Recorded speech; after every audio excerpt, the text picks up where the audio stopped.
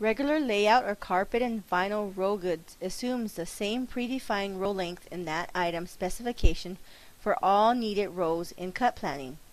In reality, flooring businesses may have same roll goods in stock with different roll lengths, even different die lots.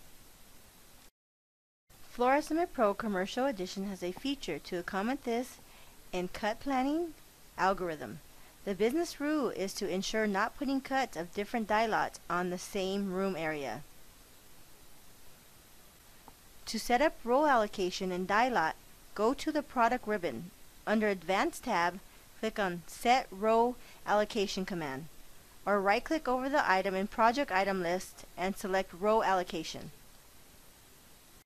At the pop-up window, all the row good items are listed on the left panel. Select one to set row allocation.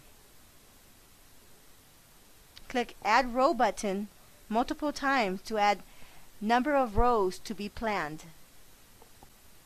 Double-click on cells to edit row length, row count, and die lot numbers. Die lot numbers can be any numbers. Same number means the same die lot.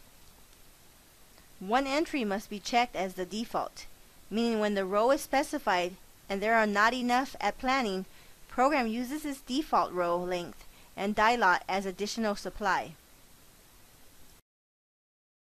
After row allocation is set up properly, at the estimation stage, the specified row number, die lot number, and row length are annotated on cut sheet generated by the program.